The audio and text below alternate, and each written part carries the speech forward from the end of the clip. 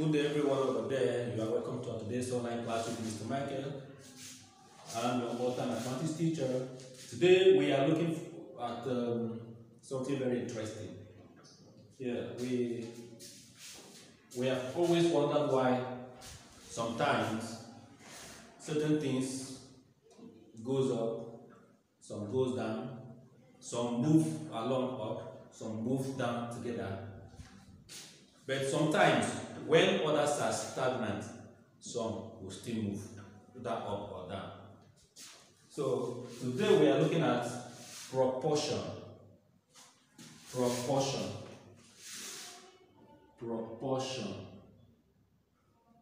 You know, proportion on its own, it is an equation by which two ratios are kept opposite each other. In the sense that sometimes when one part of it goes up, the other drops. If sometimes they move along up together and down together, but sometimes as the left hand is going up, the right hand will be dropping. But sometimes the two hands go up together. But today, the proportion we are working on today is direct proportion. We're looking at direct proportion today. That is when you know that what affects you equally affects me. What affects the eye equally affects the nose. That's why most times you see people crying. You ask them what happens, they will want to say something, but they wouldn't just say anything. As tears are coming out, you will see film coming out of their nose together. Just like when you wish someone well and the person is achieving, you will be very happy. So both of you are moving along together. So the eyes and the nose are equally moving along together. Or maybe you are eating a peppery food that is so peppery. As it's hurting you in your mouth, sometimes you will see tears coming out of your mouth, or there will be film coming out of your nose. So that means those parts of your body, they are working together. That's what we call them body system. No one works without the other. And I know that even in your own real life, you can do it now. You have two sides of your mouth. There is no possible means of making them one side eating while the other stands still. It is not possible. In this case, that is what we talk about direct proportion. In direct proportion, just like in our real life, once the price of things in the market increases, once the price increases, most times those things will not much be available because there is no money for patronage. At the same time, once the price increases, even though they are available, if the price increases, the demand might also increase. Why? Because once they say, hey, fuel is no longer 280, fuel is now 500. You see people, everybody will jack buckets, rubbers, containers, and rush it to the filling station to go and buy fuel. So the higher the price, the higher the demand. Why? Is because I want to get it and to keep it in my house now that I have the money. Else, if the money is not with me, I won't be able to get it again. But in the other way around, if the price of this shirt goes up or increases, the demand for that shirt, if I normally come to the market to buy, I buy two, but now I will buy only one.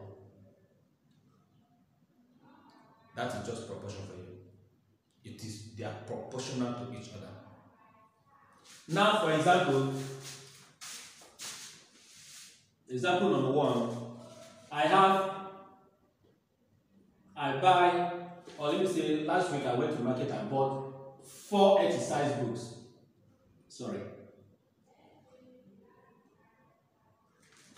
At the rate of 20 naira. If I have more money and I go to the market today and I want to buy these same exercise books.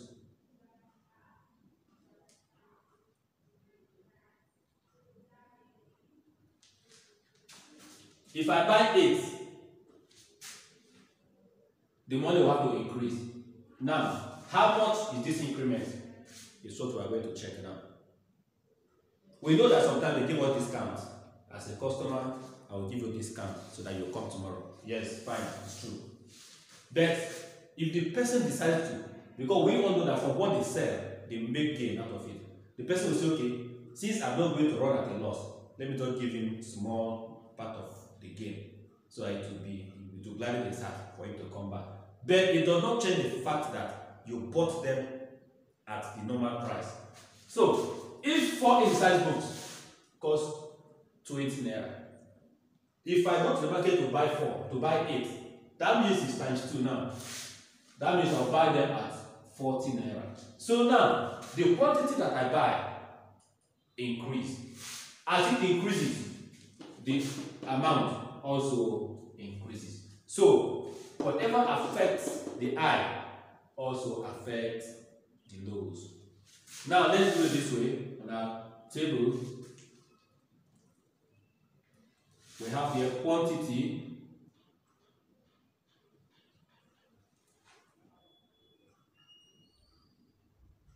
we have here price,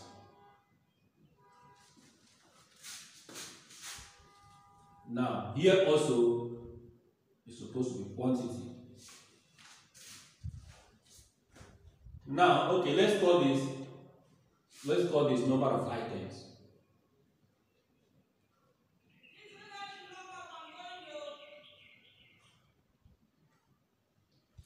If I buy 3 t-shirts at the rate of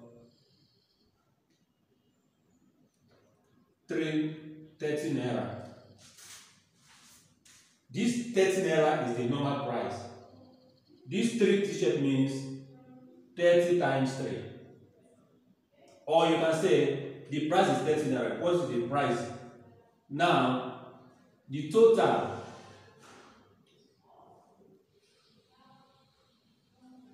that means in this case you will have 30 times 3, which is 90 naira. But if I buy only 2, the price remains 30 naira. I'll then say 30 multiplied by 2. It now gives 60 naira. If I buy 5 at the same price, 30 naira, here it becomes 30 naira times 5 shirts. This gives us 150 naira. So proportion, direct proportion is definitely telling us if we are conversant with our multiplication tables, direct proportion is not a problem. Just like away from here, if a rod, the weight of a rod that is 8 meters long, weighs 10 kg. One rod, just only one rod that is 8 meters long, weighs 10 kg. If 2 of these rods are kept, what do you expect? The weight will increase twice, times 2. That means 8 meters long, the weight is, so you say 2 rods.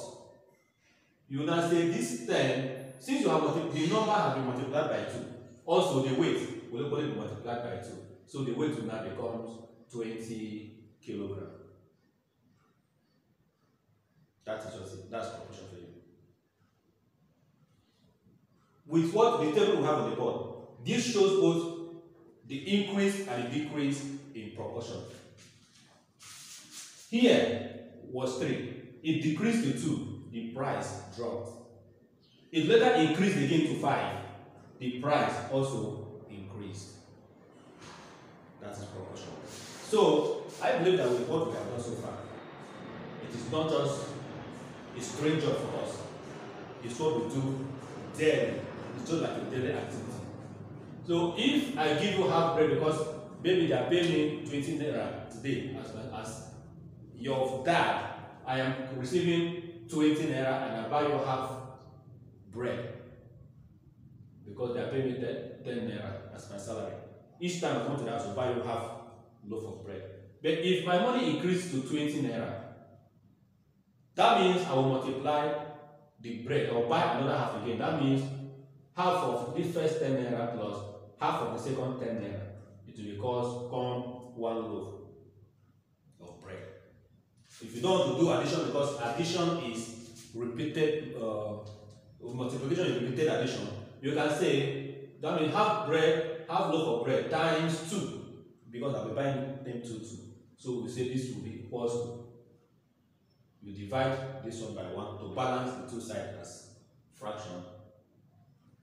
Normally in multiplication of fraction, we multiply them directly. So we say 1 times 2 all over 1 times 2. This will give us 1 times 2 is 2, 1 times 2 is 2. 2 divided by 2 is 1.